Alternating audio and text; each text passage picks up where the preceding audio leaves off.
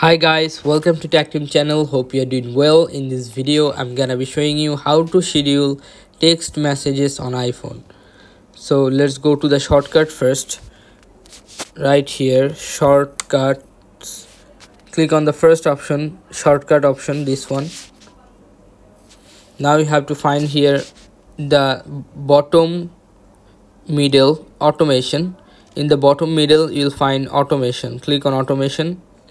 Now click on new automation, click on time of day.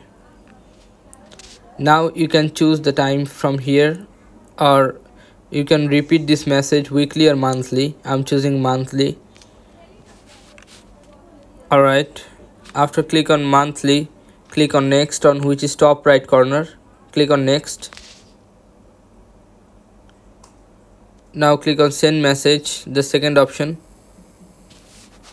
Write the message here.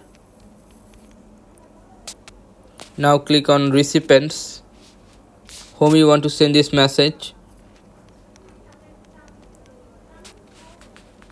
Click on done. Now click on done again, and now your schedule message has been created. If you want to delete this, you have to right slide and you can delete it from here. Okay, so this is how you can do this, guys. If you find this video helpful, then please give a thumbs up and don't forget to subscribe the channel. Thank you so much for watching the video.